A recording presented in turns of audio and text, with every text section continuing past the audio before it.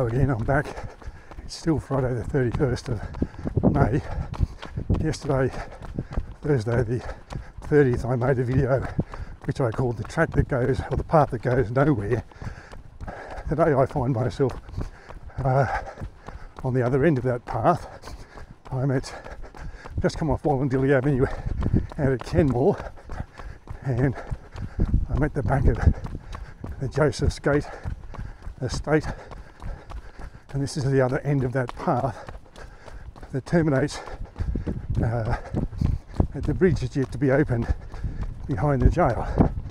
So down there you can see the Wallandilly River, and the path snakes around here, and I'm going to go around to the right and back towards Trafalgar Road. So I came off, but if you take the left fork and go behind the trees here and follow the river, there's about 2.5k of pathway.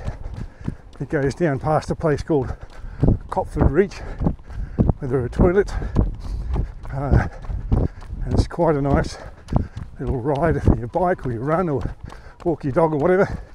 You just don't want to go too close to the sewage treatment works for obvious reasons, especially in summertime.